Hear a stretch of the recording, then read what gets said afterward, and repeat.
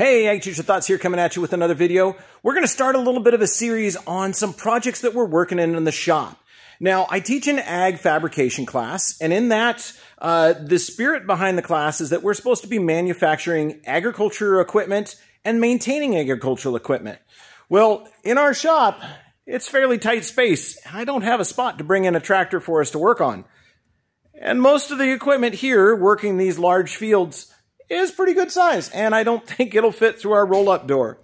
So since part of the class is about fabrication and building agricultural equipment, I decided that the best thing for us is something that is going to be right up the alley of all of our students, and we're going to be making Cyclekarts. Now, Cyclekarts are basically an oversized go-kart. So you're making a go-kart that's less than 8 feet long, but when you build it, the idea is that the spirit of the cart is that it should reflect a race car from the 1920s or 1930s. So that's the era of these really bizarre race cars, and they can be really, really cool. So at my last school, I started doing Cyclekarts, and with those, we themed our carts after different trades. So the one that we were able to work on while we were there was one that was based on HVAC, or heating, air conditioning, and ventilation.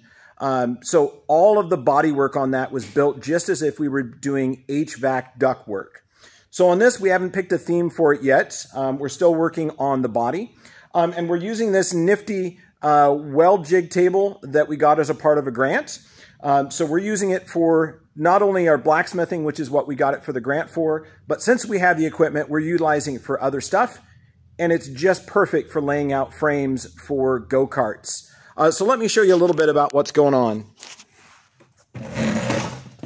We'll get a nice overhead view of this. So right in here is our front axle, and that is clamped down in the middle of the chassis that we're building. So one of the things that you'll notice here is every piece is clamped down with a clamp that is seated in one of these holes. Now, this is a professional style welding jig table, and these clamps have a piece that inserts into there, so it inserts into one of the holes, and then when you clamp this in, it puts back pressure and cam locks that in. So all of our parts are seated on standoffs so that we can have space underneath, and then above every standoff is one of these clamps. Now, this is exactly what you would do if you were in a fabrication shop. So you would have a welding jig table, and you would design your custom jig to fit what it is that you are building. So in this case, we are building Cyclekarts. So we have this all set up here. This is a 1-inch by 2-inch square tubing frame. This is our frame that is designed to be super robust. And it's going to hold a lot of weight, so we can be pretty rugged. Yeah, so it can hold everybody from a football player to even some of our younger, smaller students. So it's designed to be pretty rugged. So they are working to build all this, and other things is we do have our plasma table up and running. And so in addition to building the chassis and the axle, they're building all of the brackets using CAD software that are going to go on this part. So this one right in through here is where our leaf spring is going to fit, and then this piece right here tucks right under that axle right there. So they're building all of the brackets that we need. This is where our spring is going to attach in the front. And I think that's what we've got here. Oh, we've got our gussets. So our gussets, they've all been tacked in here. So they're designing all of those gusset brackets, and this will have a final weld on it tomorrow. So yeah, this is a welding jig table, and this is the chassis that we are working on. Now we do have one other, so we'll walk back there. So this is our other frame. This one's a little bit lighter weight. This is one that we have done a little bit of remodeling on. So there's the front end. This is parts of our steering. And this is our axle that we were working on. This is our rack and pinion that came off of an old go-kart. Here's our brake cylinder. These axles, this is actually a mock-up of what we're going to be doing up there. So those other brackets that you saw would sit down like right here. And this is a stand-in for one of our leaf springs, and this is the stand-in for one of the axles. So the students got to look at this and figure it out for their cycle cart of how they needed to design this. Now, this isn't the final hardware. We actually need some different bolts from that, but that's going to be how they're going to connect their front axles to the springs.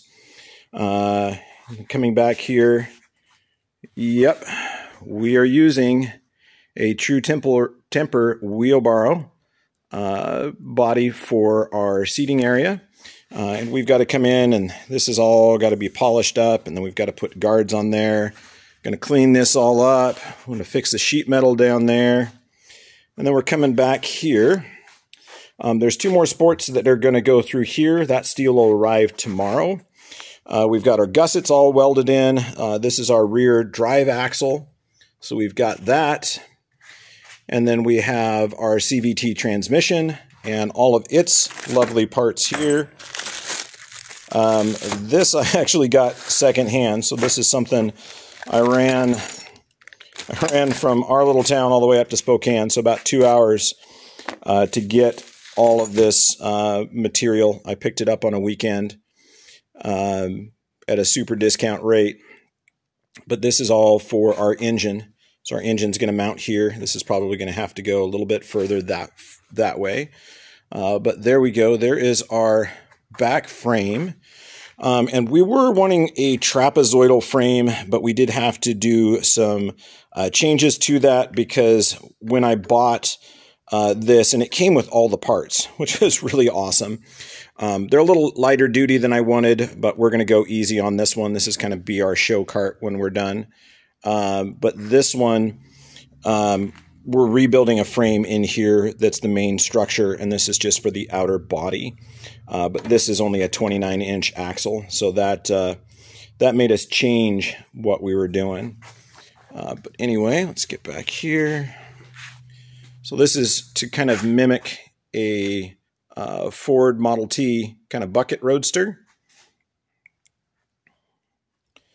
And yes, my students want to paint this pink, and I told them they can have it any color they want as long as it's black. But they did also insist that, yes, we are going to get some vinyl done that say True Temper on there, and we will put that back on it when it's finished.